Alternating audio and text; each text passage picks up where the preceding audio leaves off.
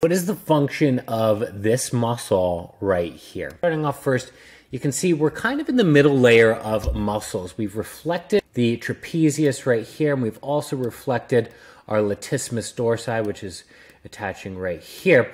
And we've exposed those muscles which are actually attached to the medial border of the scapula. Right here, this is where we're going to have our levator scapula, we're going to have our rhomboid minor and our rhomboid major, which is what we are pointing to. Now, what are the functions of the rhomboid major?